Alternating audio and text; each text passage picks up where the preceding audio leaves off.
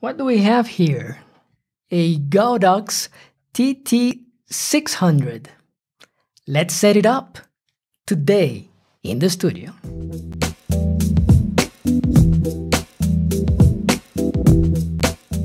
Hello everyone, my name is Alex Silva. Today, let's set up a Godox TT600. This is actually a very popular flash, mostly because it's the manual version of these hot shoe flashes from Godox. Please notice that the one I have here is the Flashpoint version of it. Adorama resells Godox's equipment with their own brand, Flashpoint, so that they can provide warranty and service and things like that in the States. And since I live in Mexico, well, it's kind of easy for me to send anything for repair to the States if anything happens, but so far I haven't needed it. Anyway, that's why if you follow the video closely, you won't see any Godox markings. You will see this as the Godox R2 Zoom flash. Just like the 685 and many other flashes, this is a flash that has a guide number of 60 meters. That's why the size and feel of it is so similar to many other flashes. And let's start with a bit of a physical inspection. As you can see, the head of the flash can tilt upwards 90 degrees, then the horizontal version, and then down 7 degrees. This allows you to photograph someone who is close to you when the flash is on top of the camera.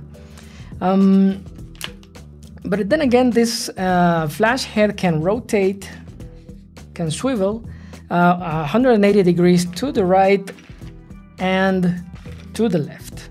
There are a few stops in the middle, in between, but in general terms, you can just rotate it. Let's start with a brief inspection of the power source.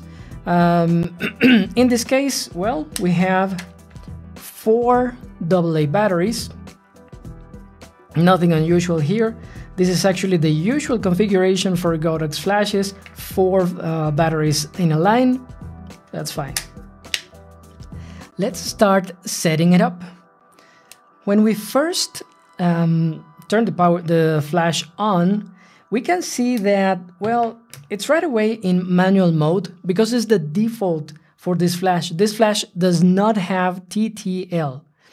So, as you can see, you can right away change the power settings and it will go from, let's see, from full power, 1/1, to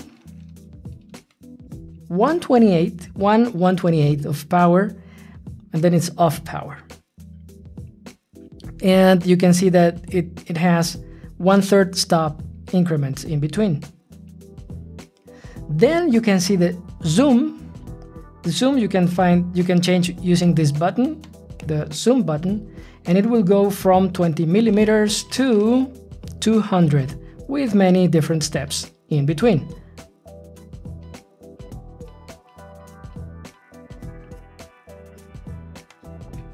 So far, no surprises here. What about if we want to change the mode? Well, you have other options.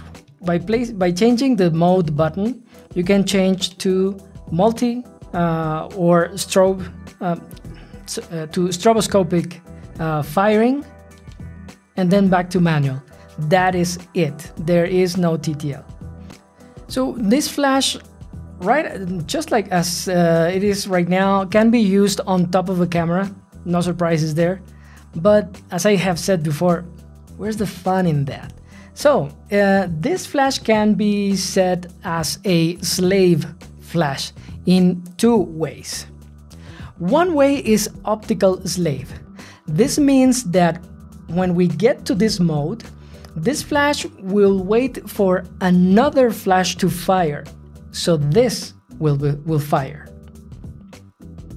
So how do we get to the Optical Slave mode? It's super simple. We press and hold the zoom button until we see the SL function. Then we press set 1, 2, 3, 4 times. This means optical slave. Then we rotate the wheel. Once gets us to slave 1. 2 gets us to slave 2.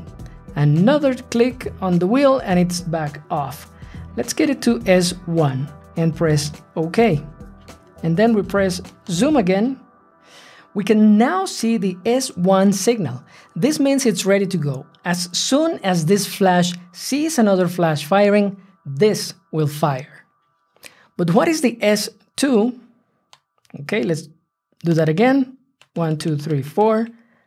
Change it to S2. It's now in S2. This waits for 2 flashes to fire. Waits for 1 that is usually used for red eye reduction, and then waits for the actual firing flash. If the triggering flash that you're using is in red eye reduction mode, this is the way to go. Anyway, this is Optical Slave. However, this flash can also be used as a radio slave. How do we do that? Well, we press and hold the mode button. Then we can see that the antenna is now firing, the antenna icon. We turn the wheel 2 clicks until we see the S next to the antenna.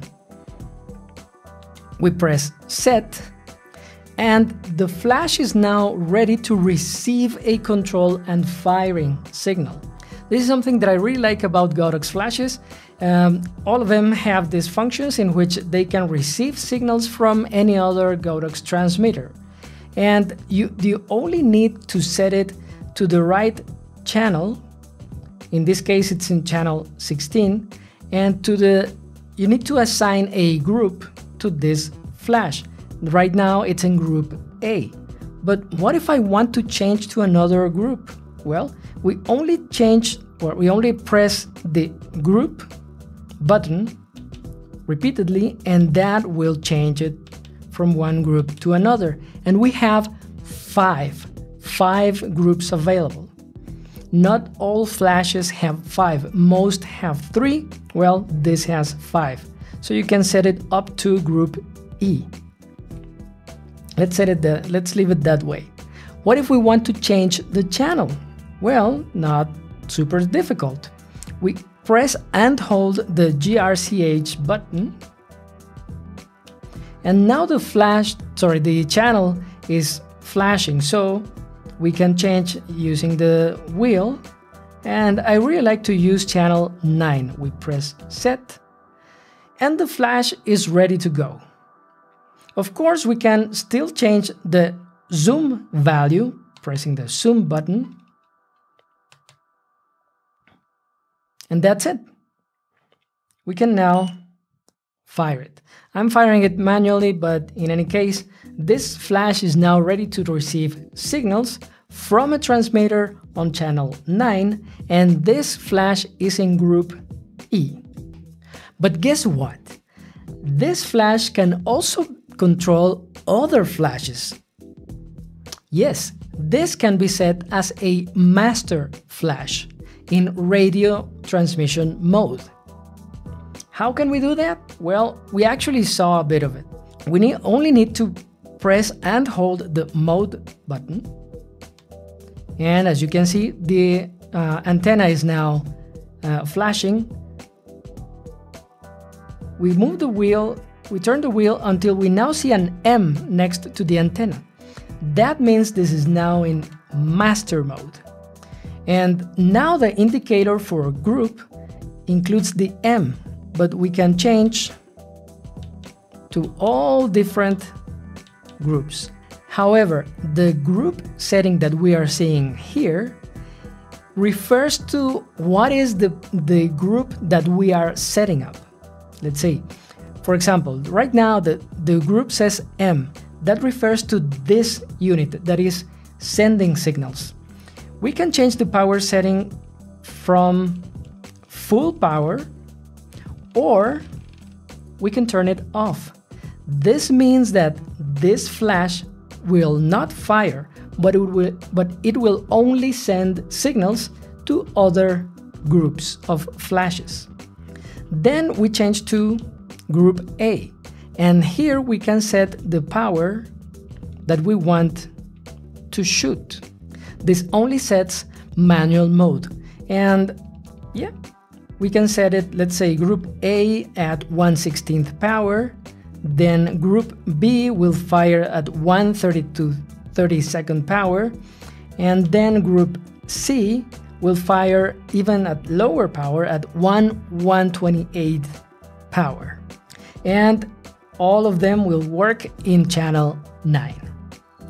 How do we go back to normal? Well, it's super simple. We press and hold the mode button, and then we turn the wheel until there is no other icon next to the antenna. Press mode again, and we're now back to manual mode.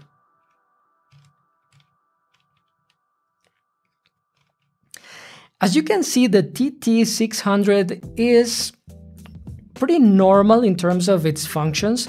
What I really like about this is, as I mentioned before, its compatibility with the rest of the Godox system. If you have seen my previous videos, you know that I also own TT685s, TT350s, and now TT600s. This will allow me to light really complex situations using up to 6 lights now. I really hope you found this video interesting, informative, but also entertaining. If that is the case, please press the like button. You can also subscribe to the channel or share this video with your friends. But most of all, please remember to stay safe, keep learning, and keep creating. And I'll see you in the next video.